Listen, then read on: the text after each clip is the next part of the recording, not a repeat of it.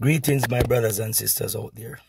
I hope you're remaining strong. Remnant, you know I'm talking to you. Remnant, get ready to go. We are heading for trouble. The body of Christ is in trouble. The word of God says, my people are destroyed because of the lack of knowledge.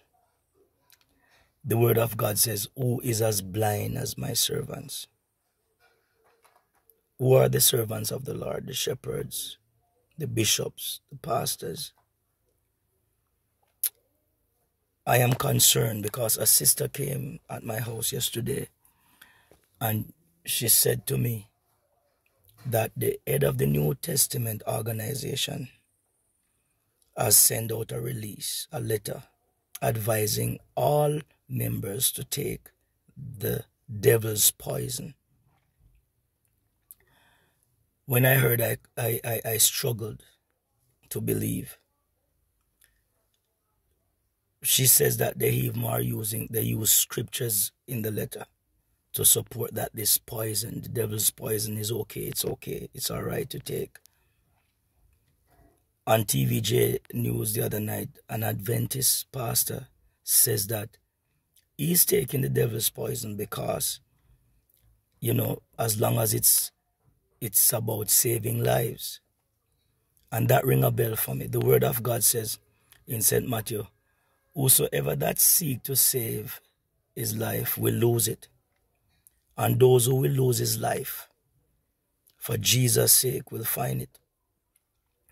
And the body of Christ is struggling because after years of the prosperity gospel, many are not willing to give up the luxury and the pleasures of this life.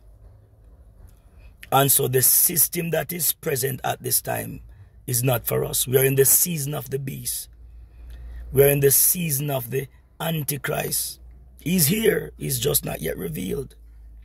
And so our world leaders are all representing, speaking on behalf of the Antichrist, carrying out orders on behalf of the Antichrist. And so, my brothers and sisters, in Romans 12, the word of God says, I beseech thee, brethren, therefore by the mercies of the Lord Jesus, that you present your body as a living sacrifice. Remnant, it goes further. It says that we must not be conformed to this world, but we must be transformed by the renewing of our minds. If ever a time that we really take note of this particular passage in the word is now. The world that we are in at this time is taking a different shape. This world, remember that we are not living in previous times. We are in the new normal. You understand? What is a new normal? The new take away the normal and put order. We are in the new order. It's not for us. And so we cannot afford to conform to this present system. But we must be willing and ready, remnant, to be transformed by the renewing of our minds. It begins here. And so if we don't make it up in our minds that I will not give in to the agenda of the evil one, if we don't make it up in our minds that comes what may, like the 3 Hebrew boys, we're not going to bow to this system. If we're not going to make it up in our minds like Daniel, that comes what may, we will not displease God. Then we're all going to sell out our birthrights, like what Esau did when he sold his birthright for something to eat. No wonder the Lord says in his word, Esau I ate, but Jacob I love, because Esau sold his birthright for food. Believers, remnant, there is a word that is in the passage of St. Matthew 7, from 22 down, where Jesus says, on that day, many are going to come to me and said, Lord, haven't I prophesied? Lord, haven't I cast out demons? Lord, haven't I do all the wonderful works in your name? But Jesus is going to respond by saying, depart from me. I know you're not workers of iniquity. This is a revelation for me. I've struggled with this scripture for years, but now I can understand why many are going to do great and mighty things in the name of Jesus. But eventually they're going to be a stranger unto God. Because the day you take the devil's poison is the day that you will not be his.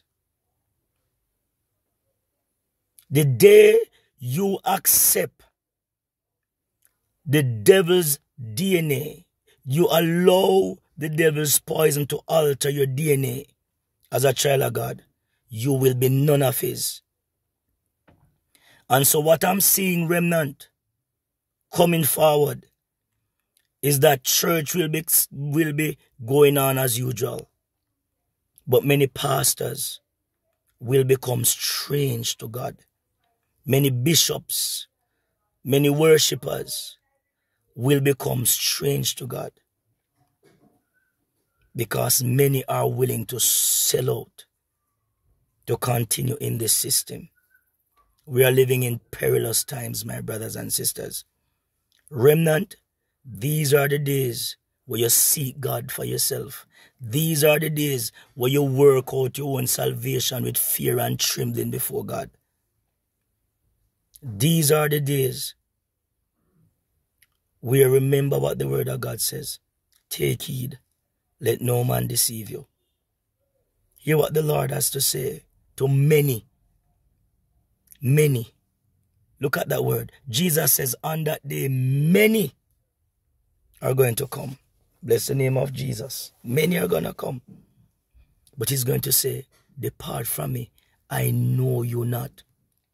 Workers of iniquity.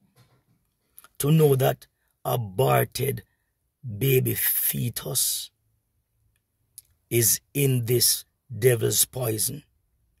To know that small nanoparticles are in this devil's poison that is going to genetically modify your DNA. The word of God says that our bodies are the temple of the Holy Ghost. How can I truly be a child of God and knowingly know what is in this poison? Knowingly that aborted fetus, murder, this is an abomination unto God.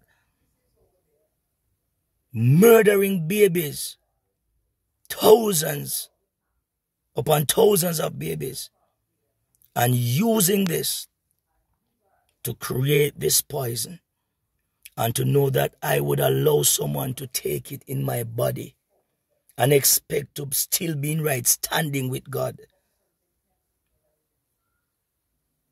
These are the days, remnant. If you're going to look at those who are in the jackets and ties, those who are in the long gowns for direction, you're going to be in trouble. Remember what the word of God says, try the spirit. Try the spirit. I'm not going to say all the churches are going to become a victim to this deception. I'm not going to say all pastors and church leaders are going to fall for this deception.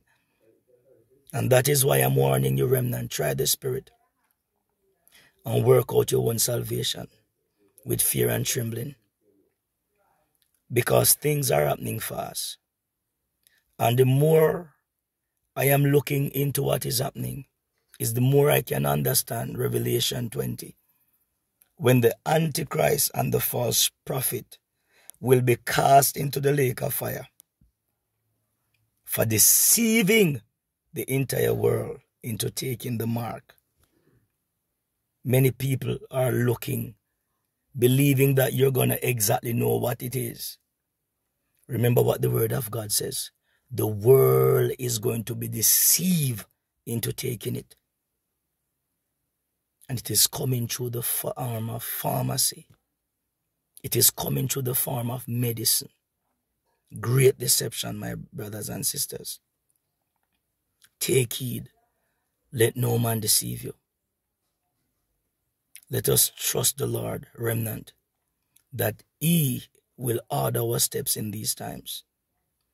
And only those who will be strong in the Lord and in His power, in the power of His might, will resist this image that is set up.